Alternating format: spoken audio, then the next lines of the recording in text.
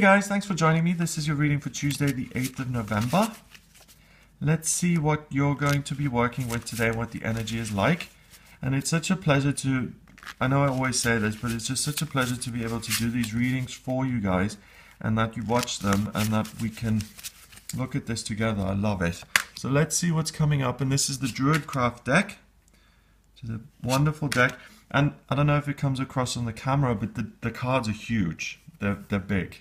So just be aware that if you have little hands, then you may want to get the small version if they have one. Okay, so what have we got? We've got the Chariot in reverse. I love her. She looks like someone who performed at Eurovision in 1975. I love her.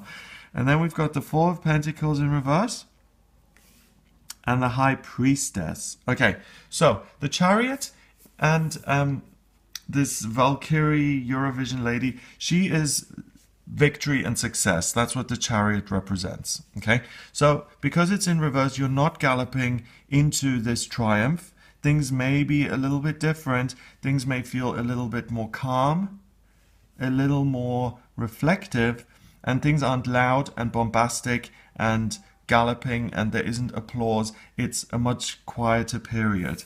The next card, the Four of Pentacles, this guy's a miser who has this secret box of treasures and he sneaks in with his little soft shoes there so no one hears him, and he unlocks his box in the middle of the night and privacy so that no one can steal things. It's paranoia, okay?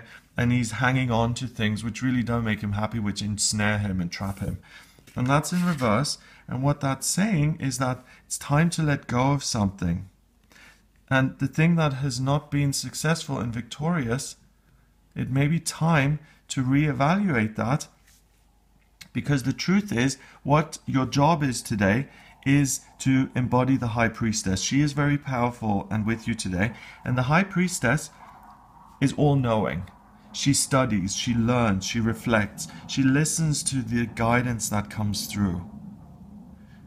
She's intuitive. We've got this magical cat there in the background. So she listens to what the answers are. And she learns and she studies. She's got this book. And she does not take action. She steps back and she reevaluates and she thinks maybe this may not be the right way forward. And the message here is you've been galloping forward with something that hasn't worked out and you've hung on to it and you've said, I'm going to make this work if it kills me. I'm doing it, I'm doing it, I'm doing it. And that can apply to work, money, relationships, your health, anything. You know, if you, I mean, I know people like this who have food allergies but love that food and keep eating it.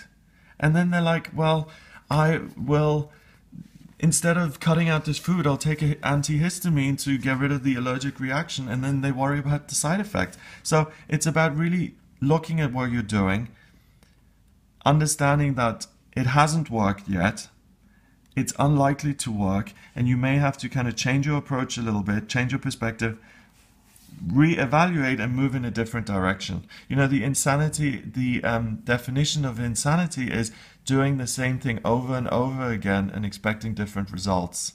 And that's what the message is here. Do things differently and you will have success and you will build treasures for yourself. 7 and 4 is 11 and 2 is 13. 1 and 3 is 4, and 4 is security and structure. So for security and structure, you have to do things differently. You're not going to get it from pursuing this path you're on. It's not helping you. So don't torture yourself by banging your head against the wall continuously. Step back and do things differently. It'll work out much better. So I hope you have a wonderful day. If you would like a private reading with me, please get in touch via my website. It's gregoryscott.com.